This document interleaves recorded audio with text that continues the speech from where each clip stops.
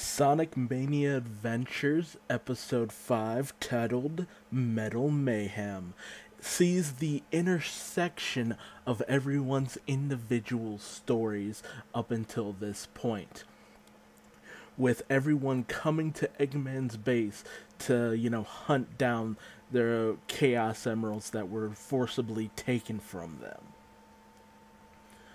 And so, Sonic and Tails enter into Eggman's base that looks very odd, like a void of sorts, like just this weird empty space inside. And suddenly they are captured by Metal Sonic in these kind of stasis, you know, cubes? Columns? Whatever. And so, he manages to take the two Chaos Emeralds they had and bring them to Dr. Robotnik, or Eggman, whatever. And I love this little animation we have here of Eggman just juggling the emeralds, because that's very similar to, I forget which Sonic game it was, but if you did collect all the Chaos Emeralds, you see that little end animation of Eggman kind of gloating at you. You gotta get the emeralds. You gotta get all the emeralds. And so he uses the emeralds to power up Metal Sonic, who obtains this kind of pseudo super Metal Sonic form. And so Sonic is more than willing to go at Metal Sonic in a fight. He's ready to throw down. But Metal Sonic proves to be too quick for Sonic to really deal with. He's kind of giving Sonic a bit of a run for his money right here in this moment. However, Mighty and Ray come in ready to get some payback on the metal chump who roughed them up previously. Mighty promptly kicks Metal Sonic to the curb, and the four then agree to throw down to take down this metal menace, which is something that I've been waiting to see for a long time.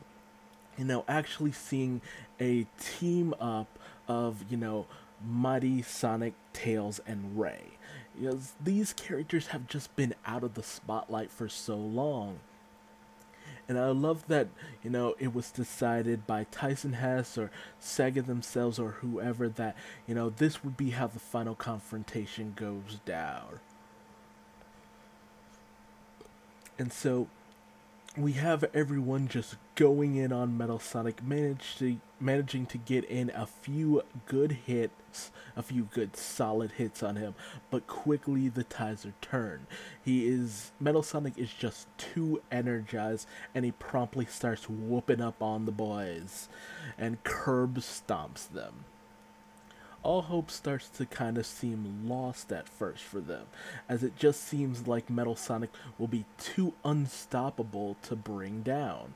However, Tails remembers the gizmo he managed to grab from Eggman that they've been using to track Eggman's progress with the emeralds up until this point. And so Sonic proceeds to distract Metal Sonic so that Tails can hack into the system, freeze Metal Sonic, and put him in a type of stasis as well. They promptly unleash the emeralds from Metal Sonic so that they're no longer in play, and they, like the Dragon Balls, scatter to the 7 ends of the earth, or maybe this island, because that seemed to kind of be the thing in this whole series, whereas the emeralds just seem to be conveniently on this way. And so Sonic joyfully takes this moment to beat the ever-loving snot out of Metal Sonic, and however, Eggman reveals that they also have the Master Emerald, and Metal Sonic starts to get charged from it. Very reminiscent of Mecha Sonic, when he siphoned off energy from the Master Emerald. However, this is quickly stopped by Knuckles coming in and keeping them off of Ma'emowool. He knocks Eggman and Metal Sonic into next week, so we'll see them sometime later down the line. And he promptly walks off with his emerald, not even acknowledging anyone else in the around him. So thanks for showing up, Knuckles. You've done a great service. Uh, so that ends that. Kind of questioning what they should proceed to do next, the four then decide to just have a little bit of a chili dog break, which is absolutely adorable. It's just fun to see everyone just kind of hanging around, and I love the little micro expressions that everyone has where Sonic seems to be like, these are some good chili dogs, eh? Eh? Yeah. And then Tails momentarily chokes on one right towards the end, which is just hilarious. But, Sonic Mania Adventures was just a fun little thing that just led up to the release of Sonic Mania Plus. Very fun. Very expressive, Bringing on Tyson Hess was one of the greatest things that, Sega has ever decided to do, just because he's so expressive with these characters. He puts in so much fun and charisma and just deeper levels to everything that just makes it a thrill to watch these characters in action.